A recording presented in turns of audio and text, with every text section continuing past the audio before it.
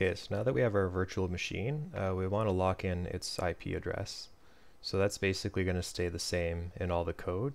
So when players connect, it's going to be hard-coded in their program to know to connect to this IP address. So we're just going to go into networking, which is down here. And you want VPC network and external IP addresses. So if you just made that instance there, this should show up here.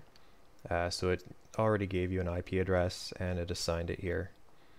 Right now it's a Fermio though, and we want to switch that to static.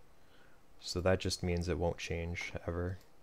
It's basically your IP address as long as you have that instance. So let's call that Candyland IP. And we're just going to reserve that. And that should be good to go.